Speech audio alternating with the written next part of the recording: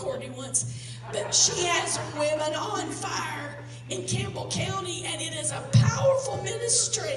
This lady's got it going on. But thank you. I don't know what I would have done without you all. You're heaven sent. As the Africans would say, you divine helpers. Amen. Amen. I was just asking the Holy Spirit, amen, the time that they were ministering to Lisa, like, God, how is she going to reach the entire world, and how is she going to do it?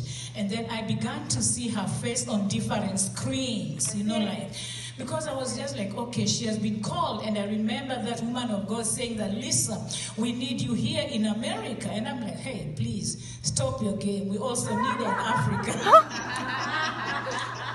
I was just like, you stop your game for a bit. We need Lisa more than you need her.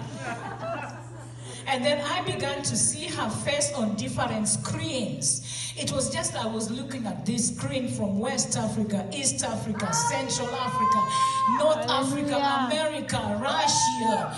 And I was like, okay, God, this is how you're going to do it. So we want to thank the Lord so much for technology and both